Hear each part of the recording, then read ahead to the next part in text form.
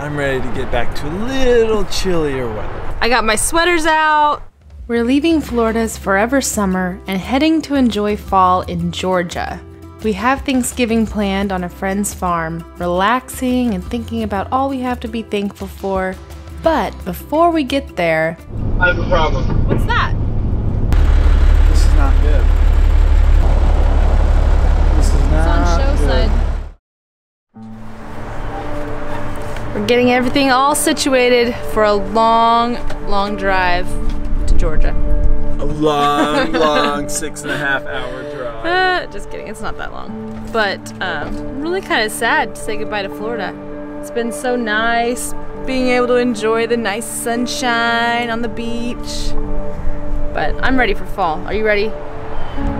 I'm ready to get back to a little chillier weather. I got my sweaters out. So I've had all my sweaters like in a bag up in our car topper. Pulled them all out so I can get all cozy in Tennessee and Georgia and Texas these next few weeks. Not excited for this 7-hour drive, but fingers crossed that Atlas will be a good boy. Right next to where we parked, we found this coffee place, and they have a small batch roasted in Florida coffee that they sell. We have a coffee company back home. We love coffee, and so we try to check out local roasteries wherever we go. It says the notes are blackberries, grapefruit, and Pinot Noir. So I'm excited to try this out.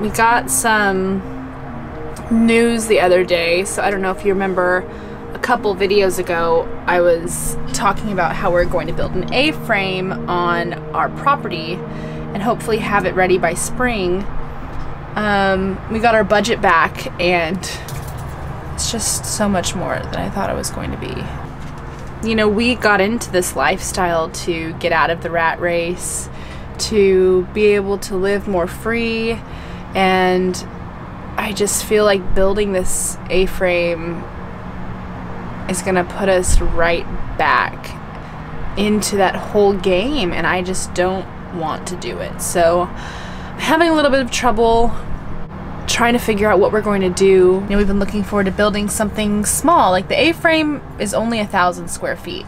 It's 2-bedroom, 1 bath. You know, obviously we're on raw land right now, so we have to build a well. We have to, you know, put in a septic system. Like there has to be a better way. And to appease the county, we have to have well and septic, and we can't just live on the land in our van because that's illegal, which I think is BS. It's just really freaking hard. It's all gonna work out, and we're going to figure this out. It's just there's a lot of decisions that need to be made really quickly. We have been very intentional the past 3.5 years, and getting the property was something that was done with great intention, and building something on it is something that will be done with great intention. We're just building equity in something great and building toward our dream of having a creative retreat where friends can come stay and we can create a space for community, which is something that we've really been missing on the road. I just need to change my perspective and, you know, get more excited about it rather than just being afraid of committing to something, because that's something I struggle with. Deep breaths, it's all going to be okay. In an ideal, perfect world, I would love to just pay straight cash for my house and be like, there you go, there's the cash for my house. Hey, I understand where you're coming from, and I support you. At the same time, there is fear there. I see the fear there. If it was like, hey, I'm not afraid, I like living small, we could come up with a different idea. You know, a lot of what you're coming from is like the fear of not having the money. Like, well, that's a different problem. If I could just build a house. Hold on, I have a problem. What's up? I have a problem. What's that? This guy just yelled at me saying one of my side panels is off. What are they talking about? Dude, this is not good. This is not It's on show good. side. I know. that, man. The wind just literally pulled this off within the last few miles.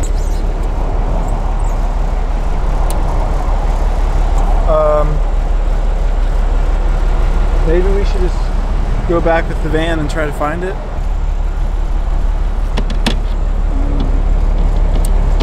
Crap. The drive is going to be just a little bit longer than 7 hours today. Fingers crossed. You think you saw it? I think that was it. Yeah, it was right off the shoulder, just right off the shoulder, laying in the grass. I think I saw it. Oh my god, that's way bigger than I thought. Yeah. That's crazy. It doesn't look scratched. Made it through okay. Honestly, I'm really thankful because the guy, like as soon as it happened, guy came up, like drove up next to me and like went like this, rolled out my window and told me that it just flew off. Because I mean, I check my mirrors all the time, but I didn't happen to see it, and I probably would have, it probably would have been an hour and a half or 2 hours before I stopped for fuel and noticed that it was gone. And then I wouldn't have known where I'd lost it, obviously. So I'm really grateful for that guy. On the road again, let's roll! Let's roll, guys! Onward!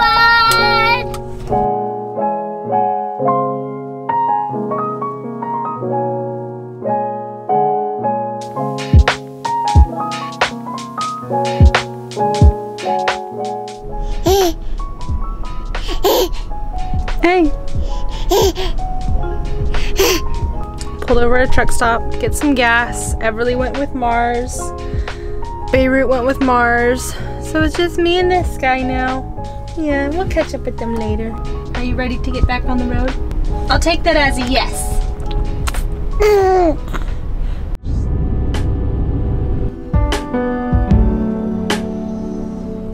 We got the truck dropped off. Yep, truck is safe. So now, it's just us. A little suggestion, we've used way.com when we've been in different cities. It is for you to use when you're flying out. So if you were to take a flight the next day, but you know, if you're really desperate for a place to park, Or if you're somewhere that you just want a secure place to park. Most all of them have security. They're mostly all hotels, FYI. But there's some hotels that have, you know, like it's $3 a night. if you're somewhere where you don't know where to park, you're not familiar with the city, you don't just want to stealth camp on a city street, or the rules are really strict, check it out. It's just something that we've found useful on occasion, and something that we're using here in Atlanta.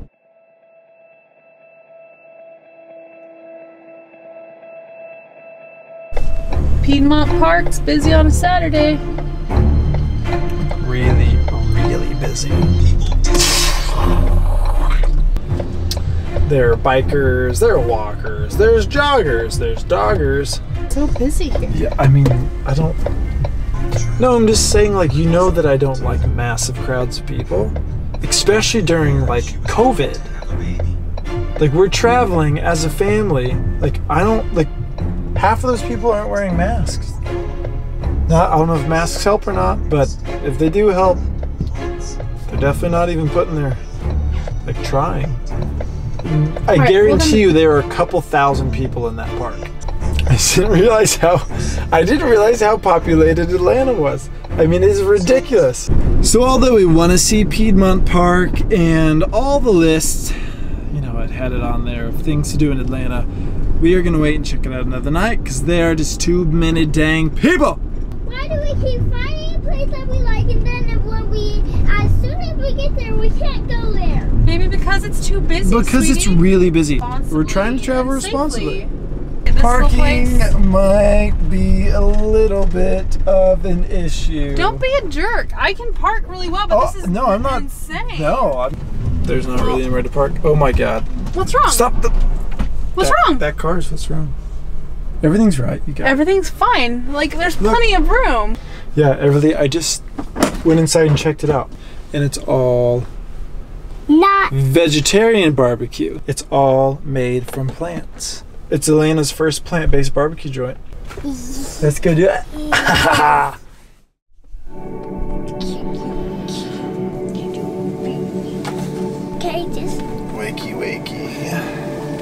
I like that. Why not? Go. Oh, that's kind of fun. Ear alert.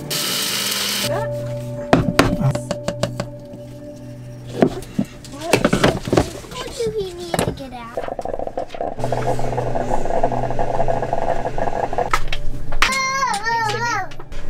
Hey Atlas, whenever you get in a situation you can't handle, you can't get out of it. Because you can't handle it. That was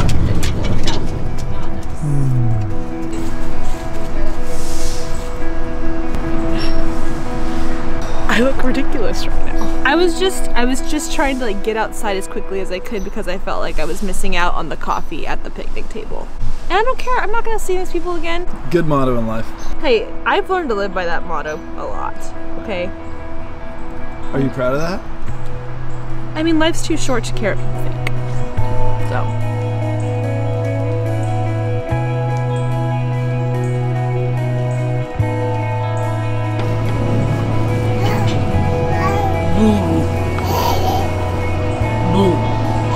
How's the breakfast going, buddy?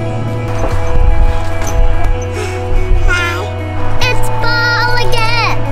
Let's go on this hike right that way. Okay?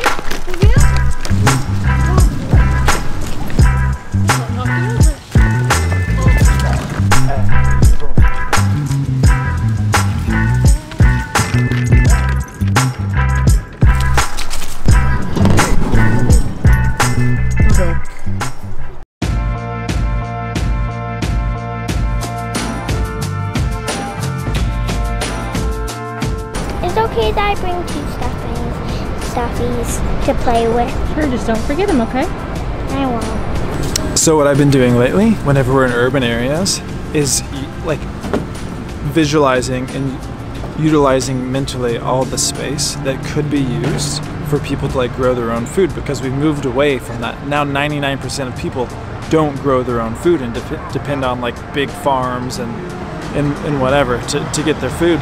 So yeah, we're just walking around Atlanta and I'm just like, you know, like that could be used, like that little space could be used for a garden.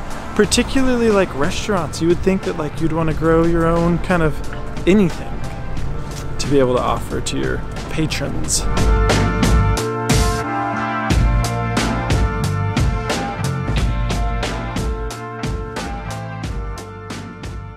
Why won't he be the king? I know he is the king I see inside.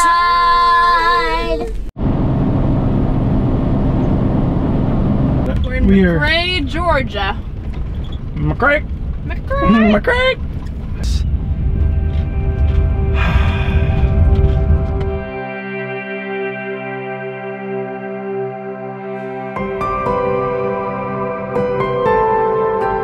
Tomorrow is Thanksgiving and we're here at our friend Thea's. We actually met her in Miami back in 2018 and she's become one of our greatest friends.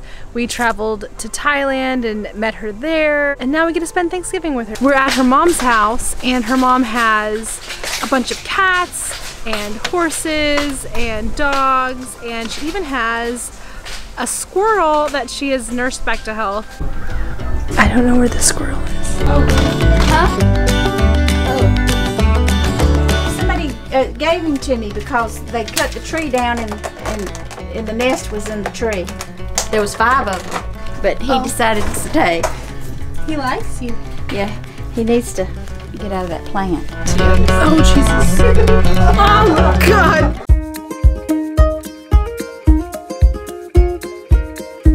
How nice is this?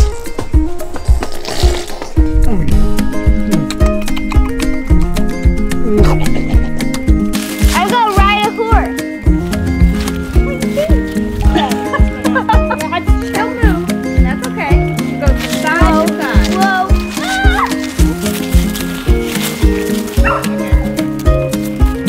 I want to walk everywhere.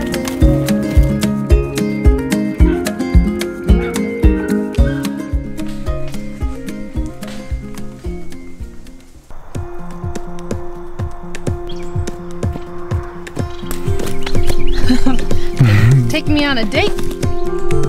Mwah. So we're at our friend Thea's, and she offered to watch the babies so we could go on a date to the deer stand. The first time I met Mars's family was Thanksgiving 2011, and he grew up Out on the farm. Western Oklahoma. And so he took me on a four-wheeler and showed me all around, and so today, Thanksgiving here in Georgia, 2020. you know, this brings back memories. We should be more quiet because we're gonna scare the deer away. Do you wanna go first? Yeah, so you can catch me if I fall. Is this thing safe? They do it all the time. You coming up here to join me? I'm turning all the way down. We made it to the top. We got ourselves some real good palm trees and some of those four-legged deers. So, fun fact, Georgia has a government subsidy in which you can, I guess, collect the lumber from pine trees and then plant new ones, raise them for 15 years, do the same thing, and it's like part of their environmental plan. So our friend Thea's family does that. Yeah, her brother does that. So all of these trees are babies, but here in 15 years they're gonna harvest them for their wood and then get replanted. No deer so far. Oh, I thought that was a tick. You gonna check me for ticks later? My pleasure. Well, we didn't see any deer. It was really pretty. First time I've ever made out in a deer stand, though. So, now we say goodbye to Georgia, to our friend Thea, and soon we will say goodbye to 2020, a year that changed so many of our lives.